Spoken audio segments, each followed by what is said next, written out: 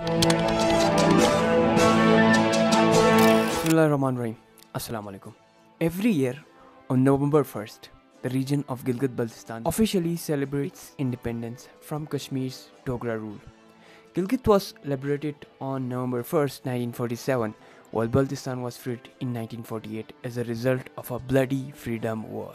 In this video, we will try to briefly explain the history of Gilgit-Baltistan. Why the people of Gilgit-Baltistan celebrates its Independence Day on November 1st rather than on 14th. Let's get straight into it.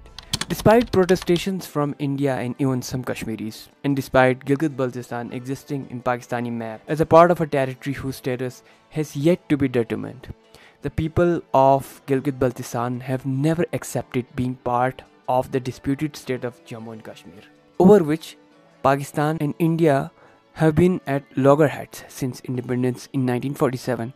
It is instructive to look back at history to understand why. For its independence, present-day Gilgit-Baltistan was part of the state of Jammu and Kashmir, one of the largest princely states of India.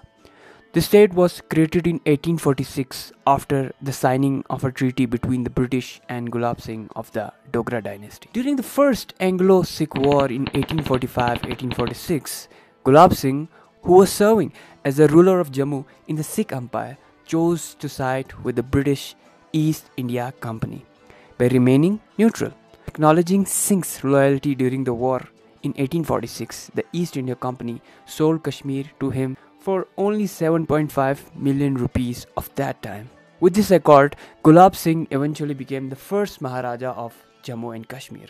The princely state of Jammu and Kashmir had 4 units: the province of Jammu, the province of Kashmir, the district of Gilgit, and the district of Ladakh. Present-day Baltistan was subjugated and annexed by Gulab Singh's Dogra army earlier in 1840, before the Treaty of Amritsar. In the new administrative setup, Baltistan was made part of district Ladakh as Kardu Tehsil. Realizing the geostrategic importance of this region and fearing a possible Russian invasion from Central Asia, the British directly intervened and created the agency in order to bring the area under their control. This marked the beginning of a dual British-Dogra control in Gilgit. Civil administration remained with Dogra rulers, while military and security matters were placed directly under the control of British Indian government. The main aim of the British Indian Empire was to protect its northern border.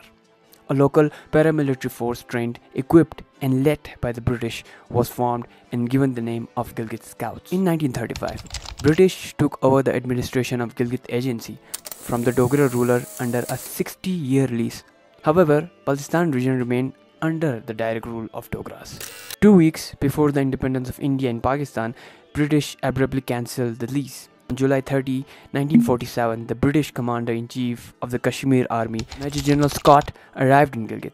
He was accompanied by Brigadier Gansara Singh, who had been sent to Gilgit by the Maharaja of Kashmir as a governor. The British offered the state of Jammu and Kashmir to take over Gilgit as per the lease deed. On August 1st, Brigadier Gansara Singh took charge of the Gilgit Agency from the British political agent, Colonel Roger Bacon. The Union Jack was removed and the region fell under the control of Maharaja. The abrupt cancellation of the lease by Lord Mountbatten and the transfer of power to the Dogras left the Gilgit Scouts concerned about their status. With the arrival of Gansara Singh, rumors started circulating that the Gilgit Scouts were to be replaced by the Kashmiri army. The Scouts were clearly against the takeover by Kashmiri troops. Serving in the Gilgit Scouts was considered a privilege among the local people. Usman Ali narrates in his book Gilgit Ka Inqilab, The Revolution of Gilgit, that in this uncertain situation, Subedar Major Babar Khan, representing the Scouts, presented a set of demands to Gansara Singh. The application addressed to the Maharaja of Kashmir included demands to elevate the status of the Gilgit Scouts, bringing it at par with the Kashmiri State Army, providing the Scouts similar training as that given to the state troops, bringing the salaries and facilities to the Scouts to match those of the state's army, and increasing the number of Scouts. Subedar Major Babar pledged loyalty of the Scouts to the Maharaja if these demands were met. By that time, Maharaja had not decided on Kashmir's accession to either Pakistan or India. However, Subedar Major Babar's surety meant that the scouts would remain loyal to Maharaja in either case. Before and during Dogra rule, the regions of Gilgit and Baltistan were divided between small kingdoms which were ruled by Rajas and Mirs. That means local rulers. Though there was dual administrative control of the British and the Dogra dynasty over Gilgit agency, the Rajas and Mirs enjoyed considerable autonomy in their own territories. In the scouts, officers' ranks were awarded to the ruling elites of these kingdoms, which made the scouts a strong voice and an actor in the future settlement of this region. However, in the wake of the British departure from subcontinent and independence of Pakistan and India, the Gilgit scouts showed opposition to the new ruler of agency as they were uncertain about their status. With the end of British rule in sight, uprisings began against the Maharaja in different parts of Kashmir. Amid fear of Muslim uprisings in Kashmir and the rebels at once, the Maharaja on October 27, 1947 declared the accession of Kashmir to India. After accession, Gilgit was caught in an uncertain situation about its future.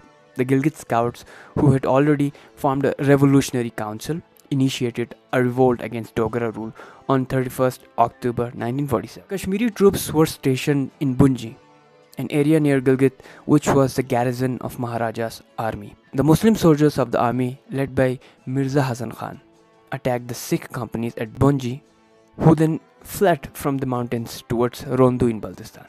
Governor Gansara Singh surrendered to Subedar Major Babar after some resistance. As a result of this revolt, the areas surrounding Gilgit were liberated from Dogra rule. An independent state, the Islamic Republic of Gilgit, was declared on November 1st, 1947, and a provincial government was formed in Gilgit.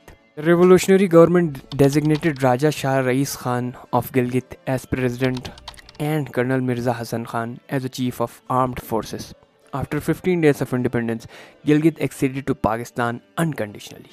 On November 16, 1947, the representative of Government of Pakistan, Sardar Muhammad Alam Khan, arrived in Gilgit and took charge as the political agent. Meanwhile, the Raja of Rondu, Muhammad Ali Khan, organized the populace with meager resources to fight against the Sikh troops who had reached there. Numerous troops were killed in the battle and many were arrested and sent to Gilgit. The Raja of Rondu later wrote a letter and invited the Gilgit scouts to liberate Baltistan from Dogra Raj, as there was no organized local force in the area. In Baltistan, the local people fought alongside the scouts for nearly a year against the Kashmir army and paid a heavy toll in casualties. Independence was achieved through brutal running battles by a handful of mostly civilian fighters led by the Gilgit scouts against the forces of Kashmir. After the unconditional accession of the region to Pakistan, instead of devising a proper governance and administrative structure, the government of Pakistan imposed the Frontier Crimes Regulation (FCR) in the area. FCR, a colonial law, deprived people of their basic rights and gave the political agent, a civil servant, supreme authority with executive, legislative, and judicial power. Furthermore, despite Pakistan's annexation of Gilgit and later Baltistan, despotic Rajgiri, that means the principality, and Jagirdari, the feudal system, was not abolished.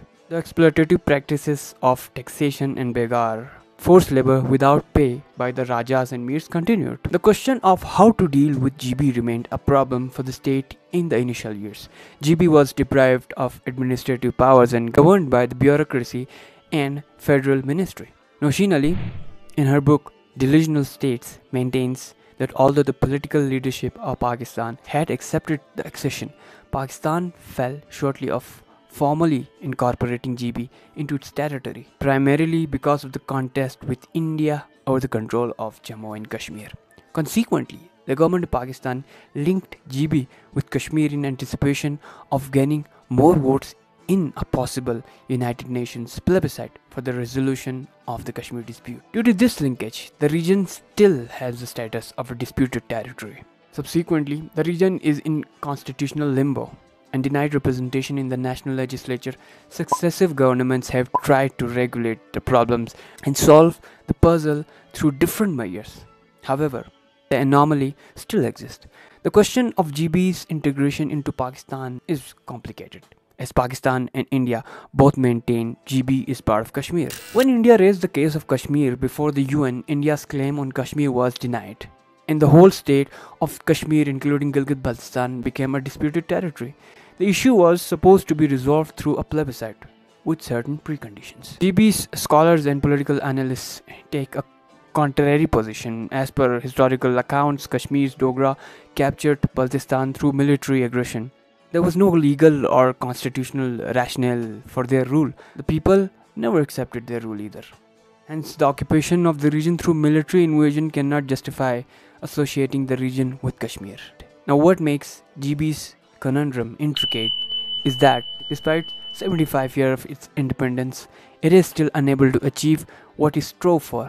Every year, people of Gilgit-Baltistan celebrate their independence with great zeal. However, the struggle to integrate the region in Pakistan continues. Various governments in Pakistan have tried in the past to regulate the issues of Gilgit-Baltistan through reforms and executive orders. Recently, the region has come under the spotlight again when the federal government announced plans to give Gilgit-Baltistan provincial status. It seemed GB was finally on the path of integration with Pakistan. However, the important question remains whether the government of Pakistan can take this bold step and instead of another executive order, bring GB into the ambit of Pakistan's constitution. In fact, that struggle of Gilgit-Baltistan for its rights and integration is decades long. If you want this video in Urdu as well, let me know in the comment section. Allah Hafiz.